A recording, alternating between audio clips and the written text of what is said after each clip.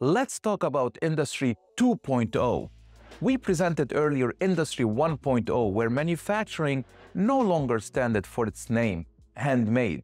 This is where we started using equipment and mechanization of the different tools required for manufacturing. Industry 2.0 is all about mass production. We can think of it from the mid-19th century to early on the 20th century, where we started thinking about assembly lines and how to organize the facility so that we can actually manufacture and produce in masses. And mass production was made possible with the use and the widespread usage of electricity that replaced the steam engine and the steam-generated power. So, examples are the Model T car from Ford and all of these different elements.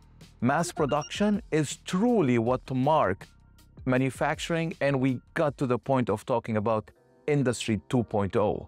And next, we will talk about Industry 3.0.